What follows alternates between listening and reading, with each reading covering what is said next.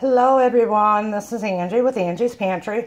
So when I was on live, I was explaining what I was going to do with my husband's dinner. I got us a crock, my slow cooker, and I put water in it. And then I found one of my microwave safe dishes, and then I stuck it inside there. I put his chicken fajita,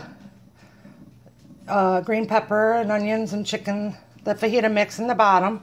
I wrapped up his tortillas in foil and then wax paper on top of the tortilla, and then I rolled it up and then I bent it over and put it in there. And it smells wonderful. And you keep the lid on, and it's going to be kept on high so that it'll keep that warm. And he gets home in a couple hours, so that should be perfectly hot for him when he gets home.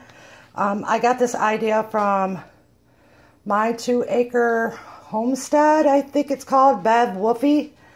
She's awesome. But she did hers a little bit different, so I couldn't find, I don't have the old way where you could flip the lid in and under that. I don't have that. Well, thank you everybody for watching. And William says hi to everyone.